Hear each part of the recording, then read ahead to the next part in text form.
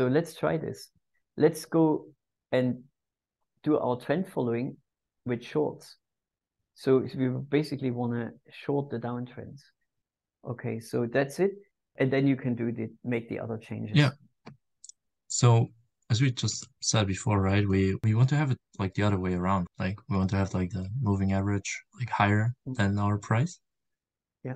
And then what do we want to do instead of in +1, we want to set it to -1 because we have a tier that we multiplied with minus the in position. Yeah. And we also need to change this one here to a minus. And then we also need to, I would say, like change the mean average around with the price here. Yeah. Mm-hmm. And besides from that, it should be all the same. And then we could say like maybe like, you know, like here we say exit long. Yeah, exactly. And I we was do going to here suggest it. Very like good. exit short. That's what I Yes. tried to do like in the home fund as well, but it was too complex, I guess, for me. So Also make entry short and oh entry yeah, long true. as well. Yeah. Entry short, Entry long. long. Yeah. So before we run this, I Mhm. want to just ask you, what do you expect to see with this strategy? Based on what we've already seen from what we just did previously, what would you expect to see with the strategy? What do you think is going to happen? So I expect that here we see like the long wins, right? Yeah. But then for all the small losses, technically, we would see again like an increase. That's what I'm expecting. Well, okay. So you think it's going to be better? I guess so, yeah. All right. So give it a go and run it. Okay. I mean, it can also be that it interferes with each other, and then it's way Um, worse. But I give you a very good logical explanation for what's going to happen in a mhm. bit. So give it a so go ahead Okay, and run it. make profits because we're like how to say doing the long runs with it. I mean, we're still seeing kind of the long runs, but um, with the shorts, Um, it's somehow interfering with it. yeah. Let me tell you. It's a really Hmm. interesting one, actually. You remember we did the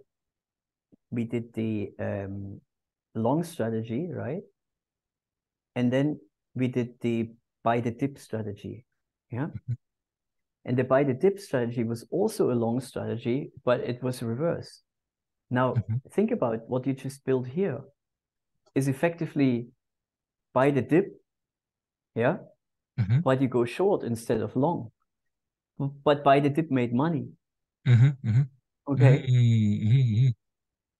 Buy the dip Oh yeah, actually made true. money. So now you're going, oh, I do buy the dip, but I go short. I'm going to lose money. Oh, and How weird, huh? Isn't that interesting?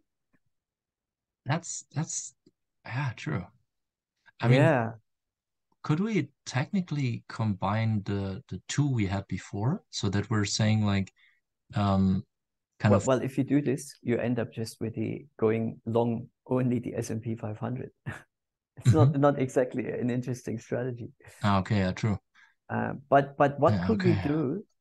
So clearly, you see when you do buy the dip, right? Hmm. You're basically going through, and you can see that there's these massive down dips. Okay, Hmm.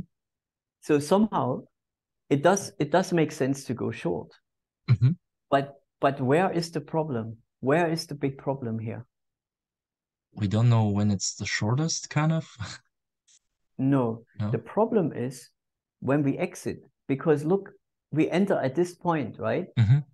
But then if we exit, we're basically not making any Mm, money. We're actually yeah, losing money. true. Yeah. So Mm. to use the moving average as an exit for our shorts is generally not such a good idea Hmm. if we have these buy the dip scenarios. Yeah. So maybe we should have something else. So it works, for example, here, right? Hmm. In the bear market, but it Hmm. doesn't really work here. And All and right. And that was, I think, the interesting thing, because also with the longs, right? Before you said that it works in an uptrend market, like in a bull market, but not in a bear market. Yeah. So then Yeah. it depends. Oh, okay, I see. Nice. So what can we do to make this maybe a little bit better? Now, I'm not so sure myself, but I have an idea. Any ideas what we could do? Because see, the problem is the exits, right? Yeah. When we do the exit at the moving average cross, that our buy the dip is basically like we're losing money. I So mean, I show you what we can do okay, with yeah. the shorts. So what we could do is this. We could say something like, we actually use this one here.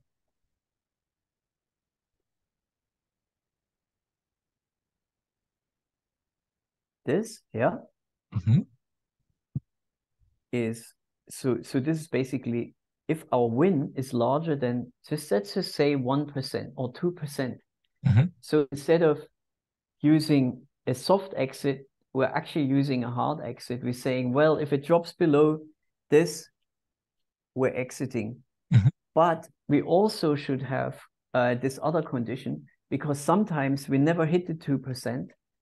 And then we need this exit as well, because if we only do the 2% and it never hits it, it might go just under 2%, come back, and then go up and up and up and up, and we're losing unbelievable amounts of money, right? That's terrible. So we definitely don't want to do that. Yeah. And so we should also have the other condition in there, just in case when it reverses, it still gives us a way out. Yeah. We may not make money, we probably lose money, but it gives us a way out.